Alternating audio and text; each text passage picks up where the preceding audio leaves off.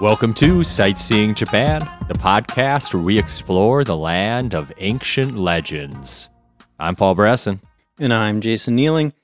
And today our topic is Japanese folklore, which is, of course, an enormous category.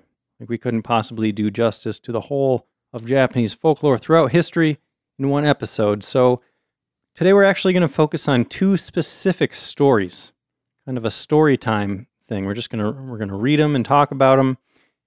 Paul and I each chose one from a collection of stories. So there are many different variations of these folk tales, of course, but the versions we're reading today were published in 1908 by a woman named Yae Theodora Ozaki. She translated a lot of Japanese fairy tales and short stories around that time, and she also had a pretty interesting life, if you want to hear a little bit about that. Yeah, I do. Okay, then.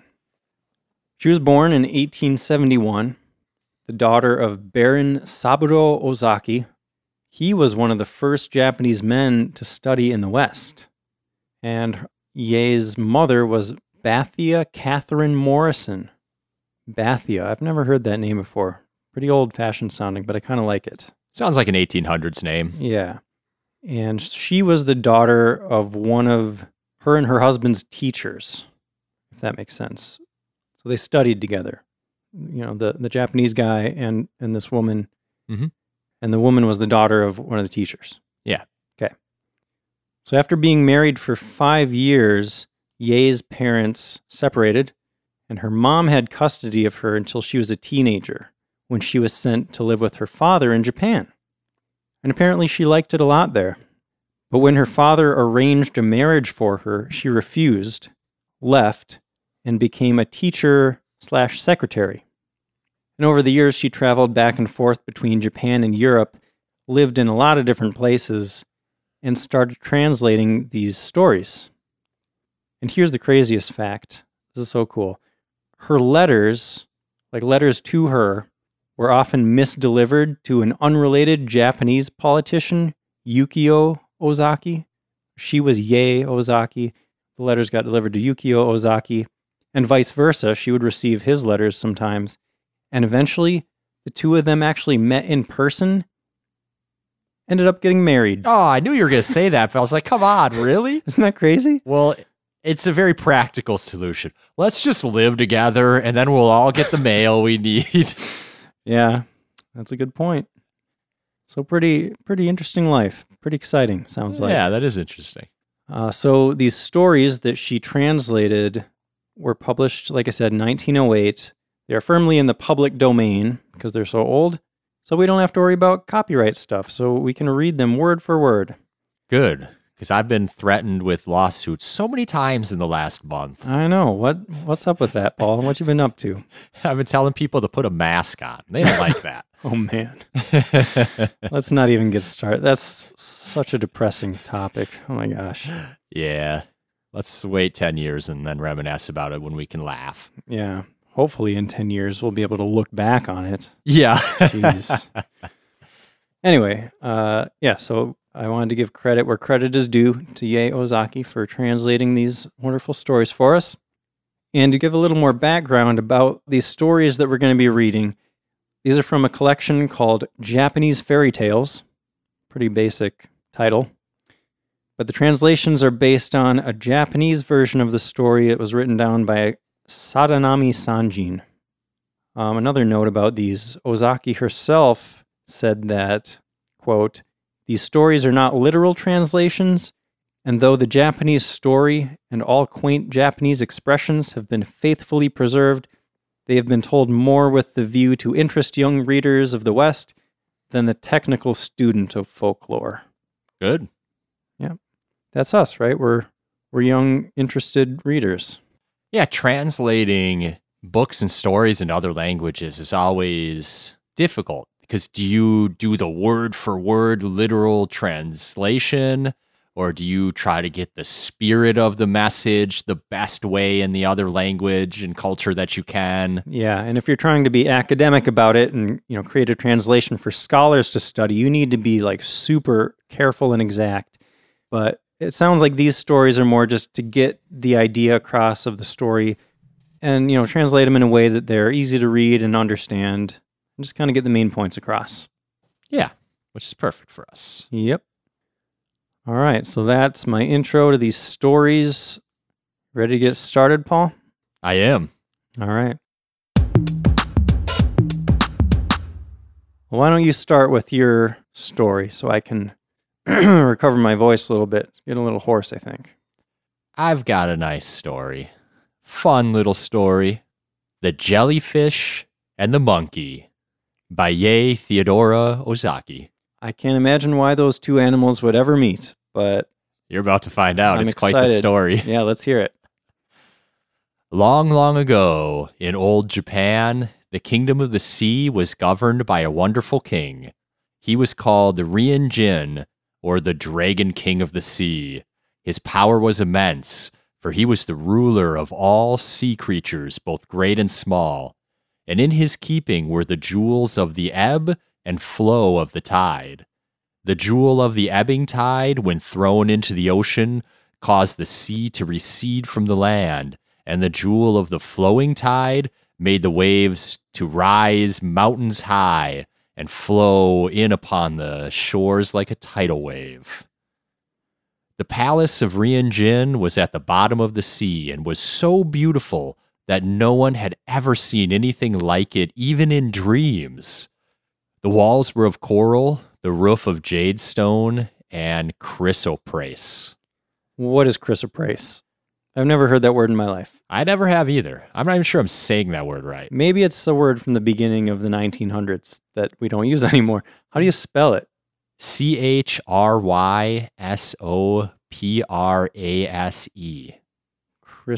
Okay. I don't know. We'll have to look it It's up. a weird one. Okay, so let's just recap where we are so far. We're talking about this king under the sea. Does he have these magical jewels that control the tide? Is that what they're saying? Yeah, the ebb and flow of the tide. Okay, cool. He runs that show. Nice. Yeah, he's got this beautiful palace. And the floors were of the finest mother of pearl. I know what pearl is. Yeah. But the Dragon King, in spite of his wide-spreading kingdom, his beautiful palace and all its wonders, and his powers, which none disputed throughout the whole sea, was not at all happy, for he reigned alone. Poor guy. Yeah, he's just a lonely king. Everyone thought he had it all, but he didn't. I feel like that's not uncommon for people with a lot of power. Yeah. So at last he thought that if he married, he would not only be happier, but also more powerful. So he decided to take a wife. Calling all his fish retainers together, he chose several of them as ambassadors to go through the sea and seek for a young dragon princess who would be his bride. Okay, so he has fish retainers. Did you say what he is? He's a dragon. Okay. He's looking for a dragon bride. Yep. That makes sense. He's a water dragon. Yeah, sea dragon, water dragon, something like that. Got it. At last they returned to the palace, bringing with them a lovely young dragon. Her scales were of glittering green like the wings of summer beetles. Her eyes threw out glances of fire, and she was dressed in gorgeous robes. All the jewels of the sea worked in with embroidery adorned them. So I guess her dress was quite fabulous there. Sounds like it. And it worked. The king fell in love with her at once, and the wedding ceremony was celebrated with great splendor. Every living thing in the sea, from great whales down to the little shrimps, came in shoals to offer their congratulations to the bride and bridegroom. To be honest, I can't help but imagine like a scene from The Little Mermaid, like the Disney movie, all these sea creatures dancing around and partying. I imagined was a little bit darker. They mentioned whales and shrimps, and I was like, imagining a big school of shrimp coming in and a whale just swooping by and eating half of them on the way. Jeez, Paul. Okay. It's a fish eat fish world out there, Jason. So they all came there to wish long and prosperous life to the new couple. Never had there been such an assemblage or such gay festivities in the fish world before. The train of bearers who carried the bride's possessions to her new home seemed to reach across the waves from one end of the sea to the other. Each fish carried a phosphorescent lantern and was dressed in ceremonial robes gleaming blue and pink and silver, and the waves as they rose and fell and broke that night seemed to be rolling masses of white and green fire, for the phosphorus shone with double brilliancy in honor of the event. All right. Even the lights were extra special. Yeah. I can't help but notice that we haven't heard anything about a monkey or a jellyfish yet. No, they're really just building up the king here. Yeah. Now, for a time, the Dragon King and his bride lived very happily. They loved each other dearly, and the bridegroom day after day took delight in showing his bride all the wonders and treasures of his coral palace. And she was never tired of wandering with him through its vast halls and garden. Life seemed to them both like a long summer's day. 2 months passed in this happy way, and then the Dragon Queen fell ill and was obliged to stay in bed. Oh, no. Here's where the story starts getting interesting. Okay.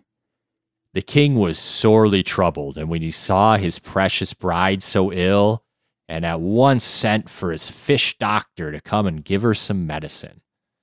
He gave special orders to the servants to nurse her carefully and wait upon her with diligence.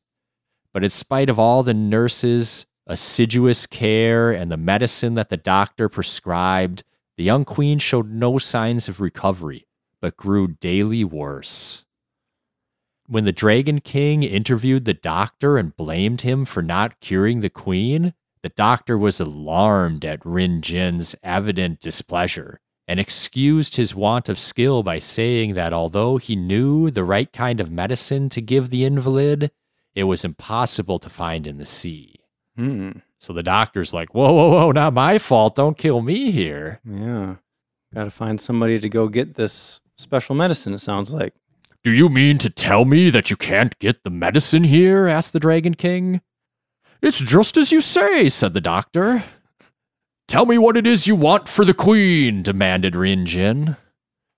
I want the liver of a live monkey, answered the doctor. Oh no, that's where the monkey comes in? Yep. I didn't know we were doing voices for this, by the way. I haven't prepared voices for my story. I hope that's not a requirement. Well, I didn't either, but ad lib, you know. Okay. The liver of a live monkey? Of course, that will be most difficult to get, said the king. If only we could get that for the queen, her majesty would soon recover, said the doctor.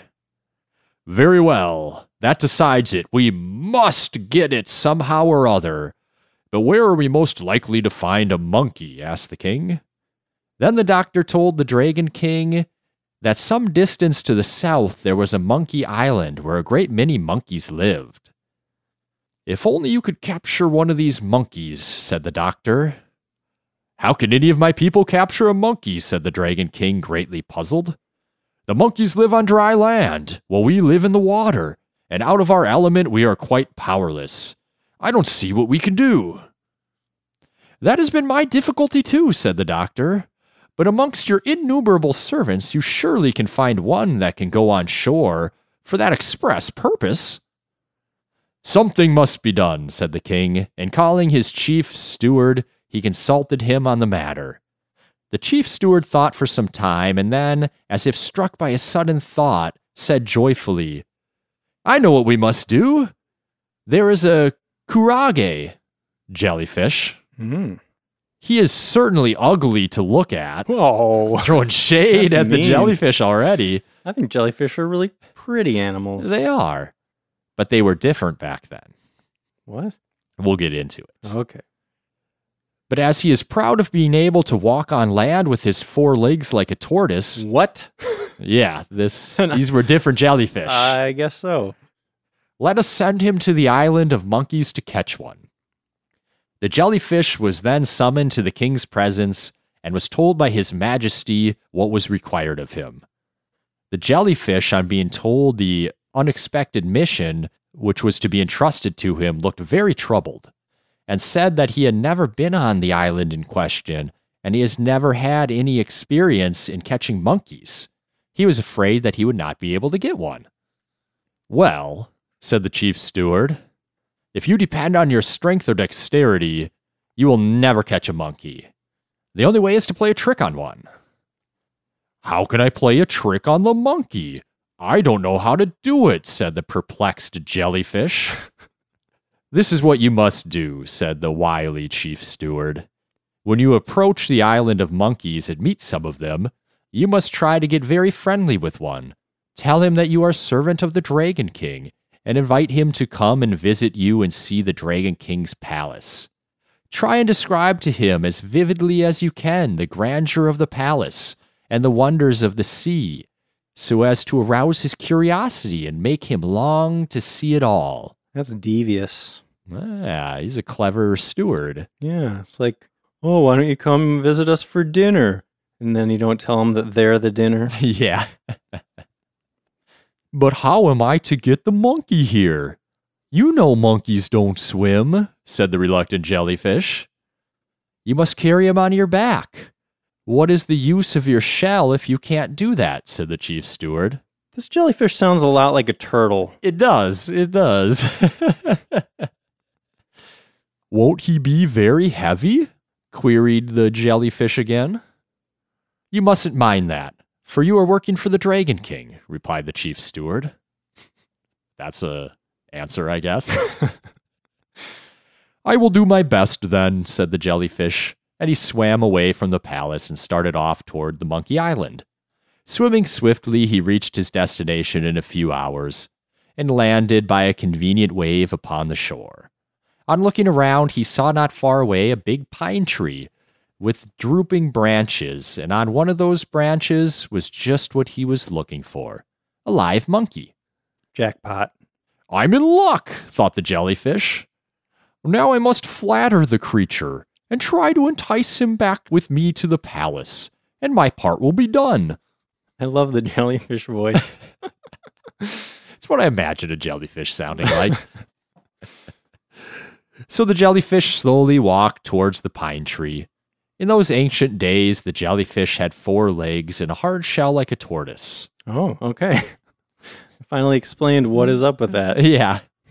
When he got to the pine tree, he raised his voice and said, "How do you do, Mr. Monkey? Isn't it a lovely day?" Mr. Monkey. Yeah. "A very fine day," answered the monkey from the tree. "I've never seen you in this part of the world before. Where have you come from and what is your name?" "My name is Kurage, or Jellyfish, and I am one of the servants of the Dragon King. I have heard so much of your beautiful island that I have come on purpose to see it," answered the jellyfish. "I'm very glad to see you," said the monkey. "By the by," said the jellyfish. Didn't know that was a thing. That's totally a 1908 expression. By the by. "Have you ever seen the palace of the Dragon King of the Sea where I live?" "I have often heard of it, but I have never seen it," answered the monkey. "Then you ought most surely to come. It is a great pity that you go through life without seeing it. The beauty of the palace is beyond all description. It is certainly, to my mind, the most lovely place in the world," said the jellyfish. "Is it so beautiful as all that?" asked the monkey in astonishment. Then the jellyfish saw his chance, and went on describing to the best of his ability the beauty and grandeur of the Sea King's palace, and the wonders of the garden with its curious trees of white, pink, and red coral, and still more curious fruits like great jewels hanging on the branches. The monkey grew more and more interested, and as he listened, he came down the tree step by step, so as not to lose a word of the wonderful story. "I've got him at last," thought the jellyfish. But aloud he said, "Mr. Monkey, I must go back. As you have never seen the palace of the Dragon King, won't you avail yourself of this splendid opportunity by coming with me? I shall then be able to act as your guide and show you all the sights of the sea, which will be even more wonderful to you, a landlubber. Landlubber? Landlubber. Yeah. That's what pirates call, non-sailor people, right? Okay. You never heard that before? Maybe I thought it was landlover. Hmm. Maybe, I don't know. Yeah, 2 B's, right? Landlubber. Yep. I should love to go, said the monkey. But how am I to cross the water? I can't swim, as you surely know. There is no difficulty about that. I can carry you on my back. That will be troubling you too much, said the monkey. I can do it quite easily. I am stronger than I look. So you needn't hesitate, said the jellyfish. And taking the monkey on his back, he stepped into the sea.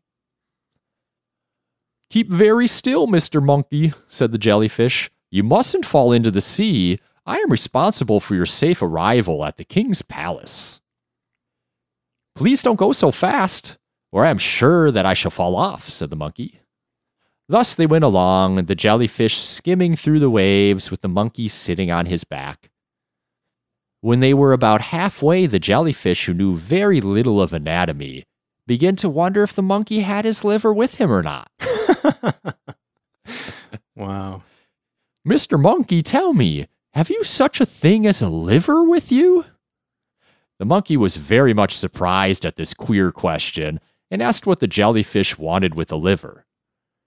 That is the most important thing of all, said the stupid jellyfish. Does it say stupid jellyfish? It does. Wow. I'm curious how either of them would know what a liver is. Monkeys are quite intelligent. I don't think they have, it's a fairy tale. Medicine. It's a fairy tale, Jace. Okay.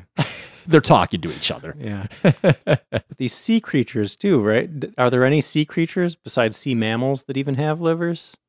Do fish have livers? Probably. I don't know. Never mind. I don't know what I'm saying. We're just stupid humans. We don't know. Yeah. So as soon as I recalled it, I asked you if you had yours with you. Why is my liver so important to you? Asked the monkey. Oh, you will learn the reason later, said the jellyfish. What the? Yeah, this is a stupid jellyfish. Yeah. But I guess at this point, he can kind of just kill the monkey whenever. The monkey's kind of done for already, right? We'll find out, won't we? I guess we will. We're getting to the climax here. Ooh. The monkey grew more and more curious and suspicious, and urged the jellyfish to tell him what his liver was wanted for, and ended up by appealing to his hearer's feelings by saying that he was very troubled at what he had been told. What? Sorry, I missed that. Hears feelings? What? Hearers. His hearer's feelings. That must be like an old-timey thing. Can you read that sentence again? Sorry. Sure. The monkey grew more and more curious and suspicious and urged the jellyfish to tell him for what his liver was wanted, and ended up by appealing to his hearer's feelings by saying that he was very troubled at what he had been told. Okay, got it. So him as the listener or whatever, I guess. Yeah. The hearer is the person he's talking to. Yeah, must be a way of talking we don't really use anymore. Yeah. Then the jellyfish, seeing how anxious the monkey looked, was sorry for him and told him everything. How the dragon queen had fallen ill, and how the doctor had said that only the liver of a live monkey could cure her, and how the dragon king had sent him to find one. Now I have done all that I was told, and as soon as we arrive at the palace, the doctor will want your liver, so I feel sorry for you, said the silly jellyfish. The poor monkey was horrified when he learned all this, and very angry at the trick played upon him. He trembled with fear at the thought of what was in store for him. But the monkey was a clever animal, and he thought it the wisest plan not to show any sign of the fear he felt. So he tried to calm himself and think of some way in which he might escape. The doctor means to cut me open and then take my liver out? Why, I shall die, thought the monkey. At last a bright thought struck him, and he said quite cheerfully to the jellyfish, What a pity it was, Mr. Jellyfish, that you did not speak of this before we have left the island. If I had told why I wanted you to accompany me, you would certainly have refused to come, answered the jellyfish. You are quite mistaken, said the monkey. Monkeys can very well spare a liver or two, especially when it is wanted for the Dragon Queen of the Sea. If I had only guessed what you were in need of, I should have presented you with one without waiting to be asked. I have several livers, but the greatest pity is that, as you did not speak it at the time, I have left all my livers hanging on the pine tree." "Have you left all your livers behind you?" asked the jellyfish. "Yes," said the cunning monkey. "During the daytime, I usually leave my livers hanging up on the branch of a tree, as it is very much in the way when I am climbing about from tree to tree. Today, listening to your interesting conversation, I quite forgot it, and left it behind when I came off with you. If only you had spoken in time, I should have remembered it, and should have brought it along with me." The jellyfish was very disappointed when he heard this, for he believed every word the monkey said. The monkey was no good without a liver. Finally, the jellyfish stopped and told the monkey so. "Well," said the monkey, "that is soon remedied. I am very sorry to think of all your trouble, but if you will only take me back to that place where you found me, I shall be able to get my liver." The jellyfish did not like the idea of going all the way back to the island again, but the monkey assured him that if he would be so kind as to take him back, he would get his best liver and bring it with him next time. Thus persuaded, the jellyfish turned his course towards the monkey island once more. No sooner had the jellyfish reached the shore than the sly monkey landed, and getting up into the pine tree where the jellyfish had first seen him, he cut several capers amongst the branches with joy at being safe home again, and then looking down at the jellyfish said, "So many thanks for all the trouble you have taken. Please present my compliments to the Dragon King on your return." The jellyfish wondered at this speech and the mocking tone at which it was uttered. Then he asked the monkey if it wasn't his intention to come with him at once getting his liver. The monkey replied laughingly that he couldn't afford to lose his liver. It was too precious. "But remember your promise," pleaded the jellyfish, now very discouraged. "That promise was false, and anyhow it is now broken," answered the monkey. Then he began to jeer at the jellyfish and told him that he had been deceiving him the whole time, and that he had no wish to lose his life, which he certainly would have done had he gone to the Sea King's palace, to the old doctor waiting for him, instead of persuading the jellyfish to return him under false pretenses. "Of course I won't give you my liver, but come and get it if you can," added the monkey mockingly from the tree. There was nothing for the jellyfish to do now but to repent of his stupidity and to return to the Dragon King of the Sea and confess his failure. So he started sadly and slowly to swim back. The last thing he heard as he glided away, leaving the island behind him, was the monkey laughing at him. Aww. Meanwhile, the Dragon King, the doctor, the chief steward, and all the servants were waiting impatiently for the return of the jellyfish. When they caught sight of him approaching the palace, they hailed him with delight. They began to thank him profusely for all the trouble he had taken in going to Monkey Island, and then they asked him where the monkey was. Oh no. Now the day of reckoning had come for the jellyfish. He quaked all over as he told his story, how he had brought the monkey halfway over the sea and then had stupidly let out the secret of his commission, how the monkey had deceived him by making him believe that he had left his liver behind him. The Dragon King's wrath was great, and he at once gave orders that the jellyfish was to be severely punished. The punishment was a horrible one. All the bones were to be drawn out of his living body, and he was to be beaten with sticks. It finally makes sense. How the jellyfish became the jellyfish. Yeah. The poor jellyfish, humiliated and horrified beyond all words, cried out for pardon, but the Dragon's King order had to be obeyed. The servants of the palace forthwith each brought out a stick and surrounded the jellyfish, and after pulling out his bones, they beat him to a flat pulp, and then took him out beyond the palace gates and threw him into the water, where he was left to suffer and repent his foolish chattering, and to grow accustomed to his new state of bonelessness. From this story, it is evident that in former times the jellyfish once had a shell and bones something like a tortoise. But ever since the Dragon King's sentence was carried out on the ancestor of the jellyfishes, his descendants have all been soft and boneless, just as you see them today, thrown up by the waves high upon the shores of Japan. And that's how the jellyfish became the jellyfish. Wow. That's a cool story. That was fun. Yeah, I quite like that one. Yeah. It's a little violent at the end, but... a little bit. Ripping bones out. Doesn't tell you whatever happened to the Dragon Queen. Yeah. Did she die? Did she live? Who knows? The story wasn't really about her. That she was just set up. Yeah. Interesting. Good story, Paul. Good choice. Thank you. Thank you.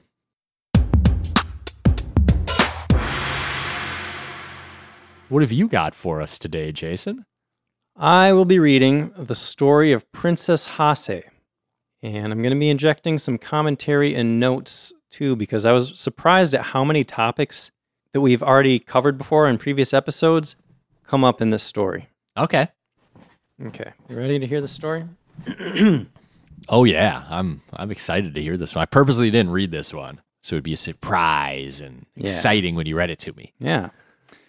All right, here we go. Many, many years ago, there lived in Nara, the ancient capital of Japan. Boom, right there. We've already talked about the ancient capital, Nara. Oh, it's come up a few times. Yeah. So in Nara, a wise state minister by name Prince Toyonari Fujiwara. His wife was a noble, good, and beautiful woman named Princess Murasaki. Murasaki means violet. She's Princess Violet. Okay, that's a good name. Yeah.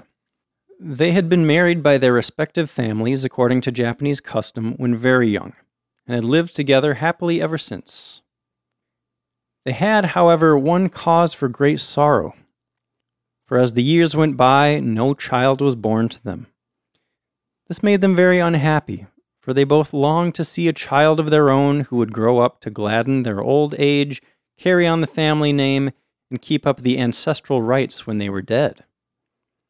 The prince and his lovely wife, after long consultation and much thought, determined to make a pilgrimage to the temple of Hase no Kanon, goddess of mercy at Hase. Now, we've talked about Kanon, goddess of mercy, in the Kiyomizu-dera episode, right? Yep. And Hase, I don't remember if we mentioned it in an episode, but that's located in Kamakura, which is an area kind of southwest of Tokyo along the coast. There are a bunch of temples there. Very cool place. I spent a day there, and there's so much cool stuff to see there. Oh, that's actually right near Hase-dera is where that giant Buddha is, the one that was shifted by that big earthquake. Okay. We mentioned that at the very least. Definitely. Okay. So we got Hase-dera, Hase no Kanon, a temple to Kanon, the goddess of mercy. And the prince and his wife went there, for they believed, according to the beautiful tradition of their religion, that the Mother of Mercy, Kanon, comes to answer the prayers of mortals in the form that they need the most. That's another thing. We talked about how Kanon has many different forms depending on what people need, right? Correct. Surely, after all these years of prayer, she would come to them in the form of a beloved child in answer to their special pilgrimage, for that was the greatest need of their two lives. Everything else they had that this life could give them, but it was all as nothing, because the cry of their hearts was unsatisfied. That's sad. Yeah. So the prince, Toyonari, and his wife went to the temple of Kanon at Hase and stayed there for a long time, both daily offering incense and praying to Kanon, the Heavenly Mother, to grant them the desire of their whole lives, and their prayer was answered. A daughter was born at last to the Princess Murasaki, and great was the joy of her heart. On presenting the child to her husband, they both decided to call her Hasehime, or the Princess of Hase, because she was the gift of Kanon at that place. They both reared her with great care and tenderness, and the child grew in strength and beauty. When the little girl was 5 years old, her mother fell dangerously ill. Oh, no. Yeah. Doesn't that seem like a common theme in these kinds of stories? Somebody always falls ill. You know, in ancient times, people died a lot. Yeah. A lot of illnesses that they couldn't really treat very well. Yeah. So the mother fell dangerously ill, and all the doctors and their medicines could not save her. A little before she breathed her last, she called her daughter to her and, gently stroking her head, said, I need to do a voice, don't I? Well, she's dying, so I only have to do the voice once. The dying voice. Oh, yeah, dying voice. Okay. Hasehime, do you know that your mother cannot live any longer? Oh, this is a long monologue. It's going to be hard to do that. Okay. Though I die, you must grow up a good girl. Do your best not to give trouble to your nurse or any other of your family. Perhaps your father will marry again and someone will fill my place as your mother. If so, do not grieve for me, but look upon your father's second wife as your true mother, and be obedient and filial to her, both her and your father. Remember when you are grown up to be submissive to those who are your superiors, and to be kind to all those who are under you. Don't forget this. I die with the hope that you will grow up a model woman. Hasehime listened in an attitude of respect while her mother spoke and promised to do all that she was told. There's a proverb which says, as the soul is at 3, so it is at 100. And so Hasehime grew up as her mother had wished, a good and obedient little princess, though she was now too young to understand how great was the loss of her mother. How you feeling? Sad. I'm sad. Yeah. Not long after the death of his first wife, Prince Toyonari married again, a lady of noble birth named Princess Terute. Very different in character, alas, to the good and wise Princess Murasaki, this woman had a cruel, bad heart. She did not love her stepdaughter at all, and was often very unkind to the little motherless girl, saying to herself, "This is not my child! This is not my child!" That's awful. Isn't it? But Hasehime bore every unkindness with patience, and even waited upon her stepmother kindly and obeyed her in every way, and never gave any trouble, just as she had been trained by her own good mother, so that the lady Terute had no cause for complaint against her. The little princess was very diligent, and her favorite studies were music and poetry. She would spend several hours practicing every day, and her father had the most proficient of masters he could find to teach her the koto, a Japanese harp. We mentioned that in the geisha episode, didn't we? Yeah, I believe so. Also, she was taught the art of writing letters and verse.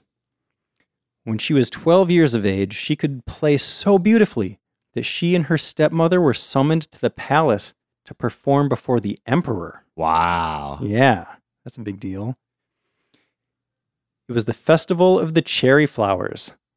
Cherry Blossom Festival? We definitely have talked about that. Whole episode about that. Yeah.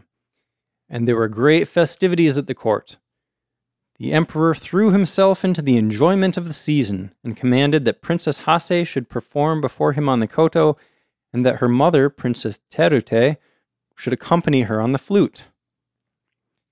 The emperor sat on a raised dais, before which was hung a curtain of finely sliced bamboo and purple tassels, so that his majesty might see all and not be seen, for no ordinary subject was allowed to look upon his sacred face.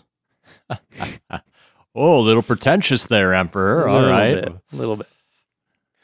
Hasehime was a skilled musician, though so young, and often astonished her masters by her wonderful memory and talent. On this momentous occasion, she played well. But Princess Terute, her stepmother, who was a lazy woman and never took the trouble to practice daily, broke down in her accompaniment and had to request one of the court ladies to take her place. Ooh, embarrassing. For real. This was a great disgrace, and she was furiously jealous to think that she had failed where her stepdaughter succeeded. And to make matters worse, the emperor sent many beautiful gifts to the little princess to reward her for playing so well at the palace. Mega burn to Princess, what's her name? Terute. Yeah. Yeah. It's gotta hurt. Well, she should practice more. Yeah, she brought it on herself. She did. She's lazy. Yeah.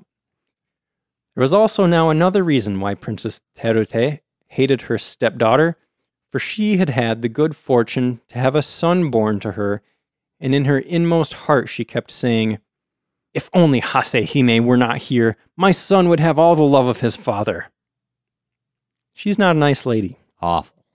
Like you can't love more than one child at a time. Yeah. And never having learned to control herself, she allowed this wicked thought to grow into the awful desire of taking her stepdaughter's life. Oh, no. Yeah. So one day, she secretly ordered some poison and poisoned some sweet wine. This poisoned wine she put into a bottle. Into another similar bottle, she poured some good wine. It was the occasion of the Boys' Festival on the 5th of May. Boys' Festival, 5th of May, also known as Children's Day, I think. Mm-hmm. Talked about that in the koi episode. Remember, they would hang those koi banners to wish that the boys would grow up all strong like koi. I thought that was crazy that I came across that in this. We just talked about that not too long ago. Anyway, it was that day, and Hasehime was playing with her little brother.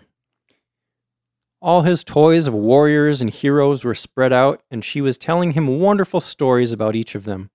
They were both enjoying themselves and laughing merrily with their attendants when his mother entered with the 2 bottles of wine and some delicious cakes.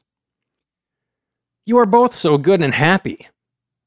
That's probably not how she said it. "You are both so good and happy," said the wicked Princess Terute with a smile, "that I have brought you some sweet wine as a reward. And here are some rice cakes for my good children." Now Hasehime knows something's up. Yeah. Like, she's being nice to me. this is uncharacteristic. What's going on? Yeah.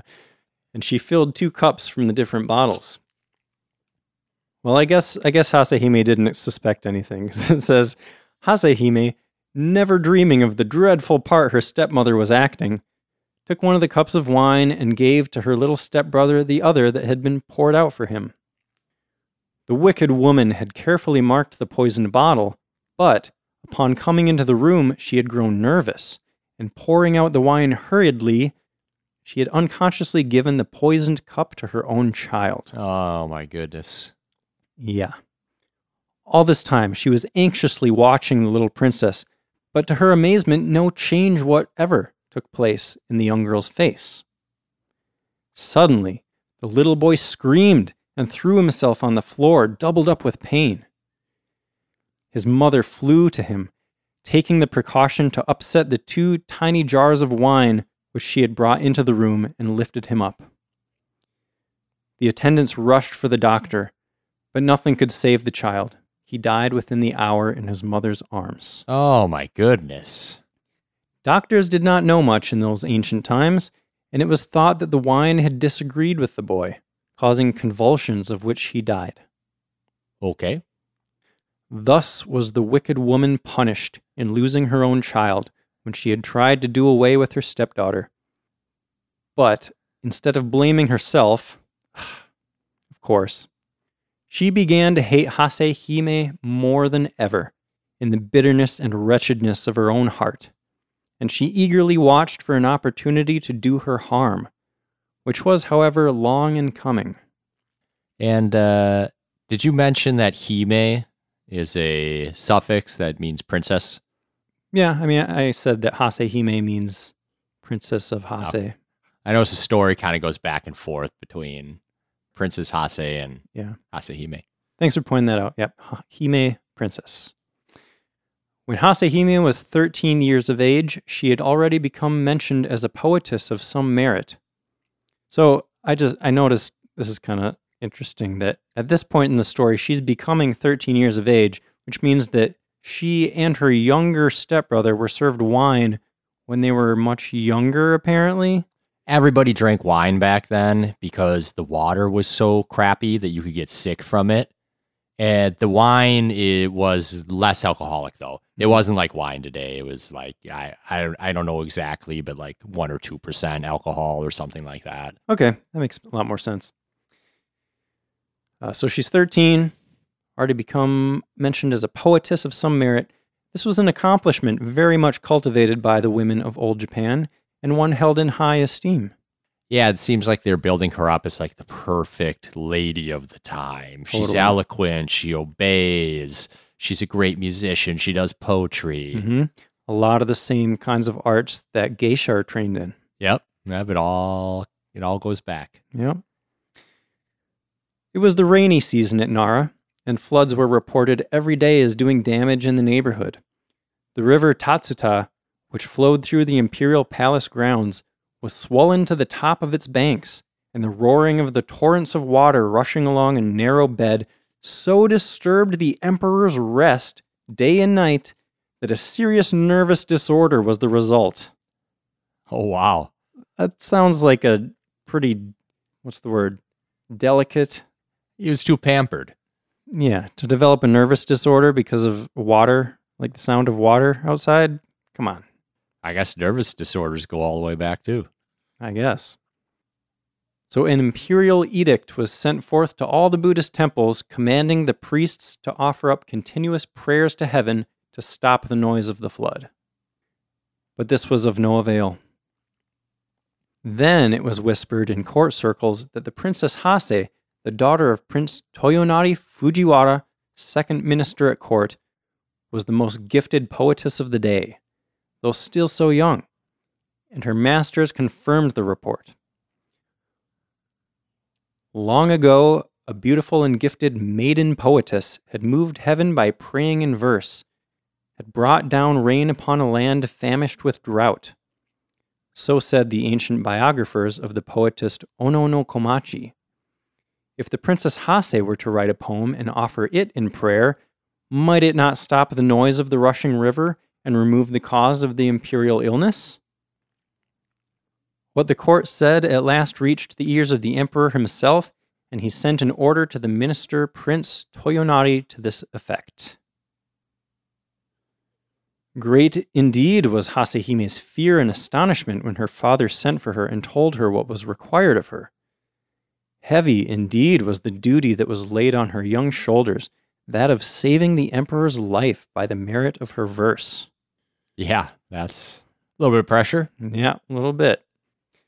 At last the day came and her poem was finished. It was written on a leaflet of paper heavily flecked with gold dust. With her father and attendants and some of the court officials, she proceeded to the bank of the roaring torrent, and raising up her heart to heaven, she read the poem she had composed, aloud, lifting it heavenwards in her two hands. Strange indeed it seemed to all those standing around. The waters ceased their roaring, and the river was quiet in direct answer to her prayer. After this, the emperor soon recovered his health. Good job, Hasehime. Wow. Magical. She really is a byproduct of the gods. Apparently. His Majesty was highly pleased and sent for her to the palace and rewarded her with the rank of Chinjo, that of Lieutenant General, to distinguish her. Oh, wow. It's a big honor. From that time, she was called Chinjo Hime, or the Lieutenant General Princess, and respected and loved by all.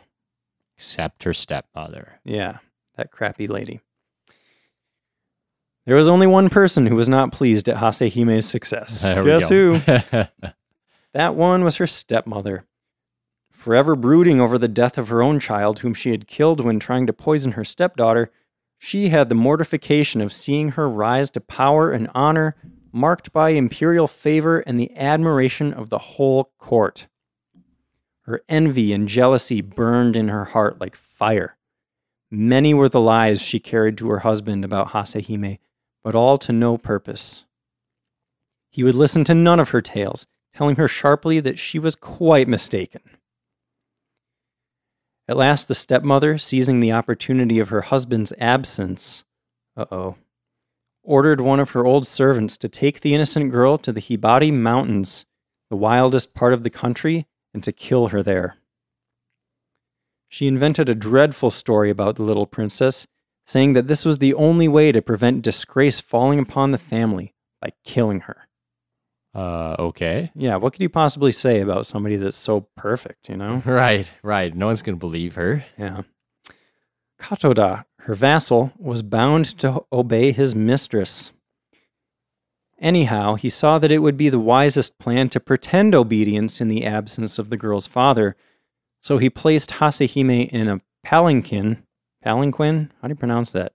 Palanquin, I believe. Okay. And that's like the litter, the kind of thing. It's like a carriage, but the type that the people carry on their shoulders. Yeah, that's what I thought. Yeah, it's just like the litter, the mikoshi that we talked about in the temples and shrines. Or no, the Matsuri one. Yeah. Matsuri episode. They're carrying somebody around in this thing. In that case, it was the kami they're carrying around, but carry on people in that too. Okay, so they stuck the princess in a palanquin and accompanied her to the most solitary place he could find in the wild district. The poor child knew there was no good in protesting to her unkind stepmother at being sent away in this strange manner, so she went as she was told. She's a good, obedient girl. Yeah. But the old servant knew that the young princess was quite innocent of all the things her stepmother had invented to him as reasons for her outrageous orders, and he determined to save her life. Unless he killed her, however, he could not return to his cruel taskmistress, so he decided to stay out in the wilderness. With the help of some peasants, he soon built a little cottage, and having sent secretly for his wife to come, these two good old people did all in their power to take care of the now unfortunate princess. She all the time trusted in her father, knowing that as soon as he returned home and found her absent, he would search for her. Prince Toyonari, after some weeks, came home and was told by his wife that his daughter Hime had done something wrong and had run away for fear of being punished. That doesn't sound like her. Doesn't add up. He was nearly ill with anxiety. Everyone in the house told the same story, that Hasehime had suddenly disappeared.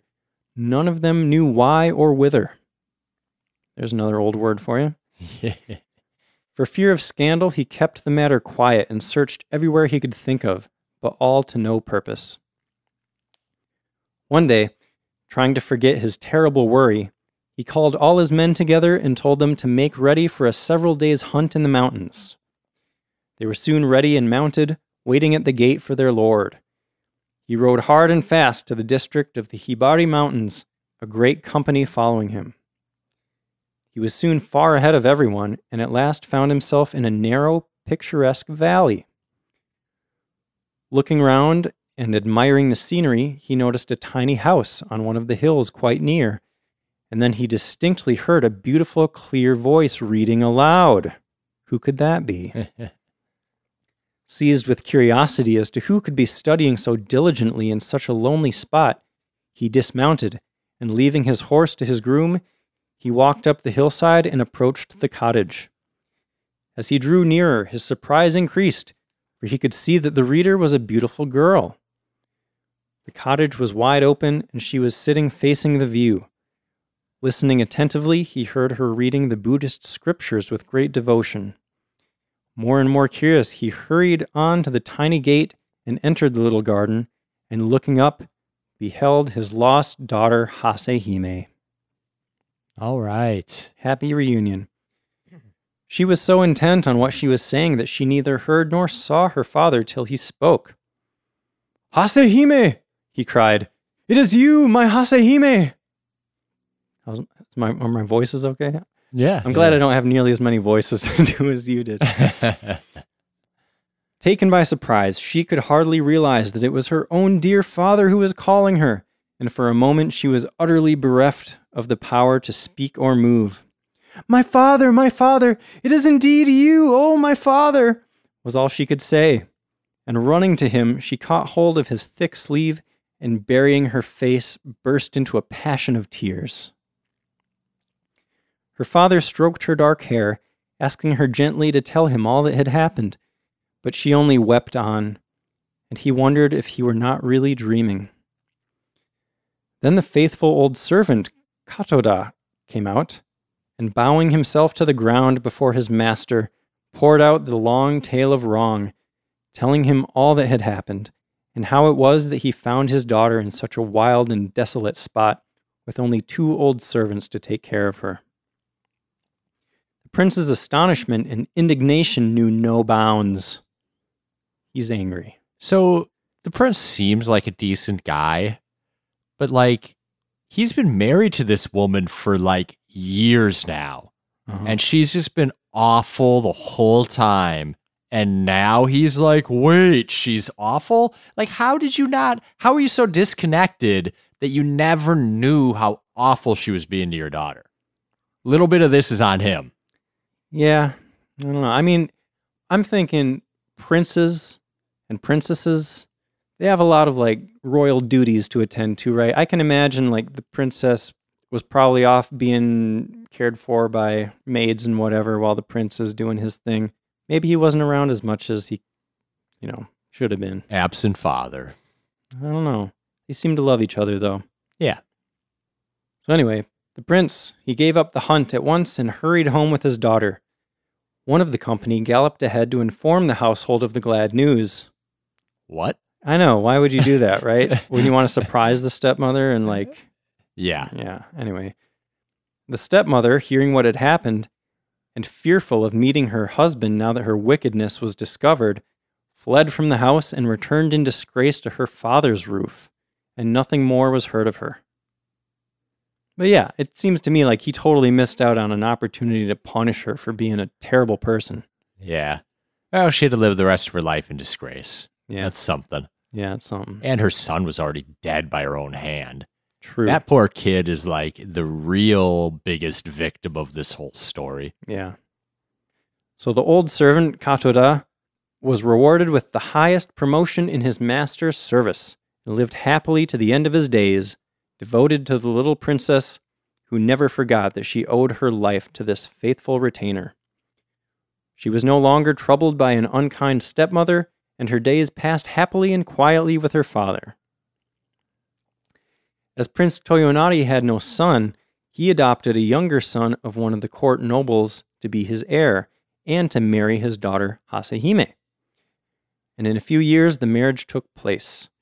Hasehime lived to a good old age, and all said that she was the wisest, most devout, and most beautiful mistress that had ever reigned in Prince Toyonari's ancient house. She had the joy of presenting her son, the future lord of the family, to her father just before he retired from active life. To this day, there is preserved a piece of needlework in one of the Buddhist temples of Kyoto. It is a beautiful piece of tapestry with the figure of Buddha embroidered in the silky threads drawn from the stem of the lotus. This is said to have been the work of the hands of the good Princess Hase. Really? We gotta go check that out. That is the end of the story. And I actually looked into that tapestry. Yeah. This story was translated in 1908. It was told, for a long time Centuries or before whatever, that. yeah. Like, does this thing still exist? It does. But it's not in Kyoto. It's actually in a temple in Katsuragi, a city in Nara Prefecture. Okay. So not too far from Kyoto still. It's kind of south a ways from Kyoto. It's called the Taima Mandala. And you can see it at Taima-dera, Taima Temple. And it is one of the national treasures of Japan. Wow. Isn't that cool? That is. Another notable thing about that temple is it's the only one in Japan to have its original twin pagodas intact. Okay. They date back to around 710 CE, which is like around the time this story happened. Yeah, that's when Nara was the capital of Japan. Yeah. So, I don't know. There were just so many little pieces of this story where I'm like, I've heard of this place, or, these are concepts we've talked about. I thought it was cool to bring it all together in that story. Yeah. Next time I'm in Nara, definitely swinging by. Yeah.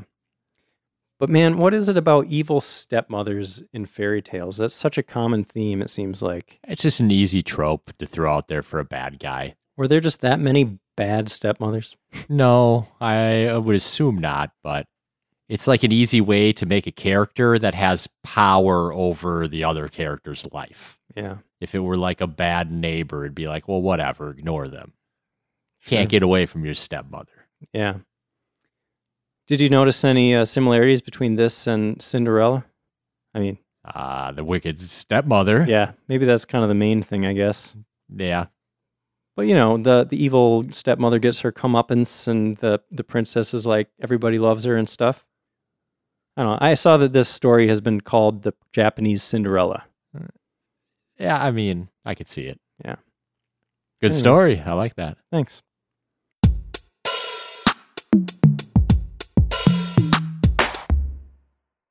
Those are the stories. Hope you enjoyed. Yeah, definitely.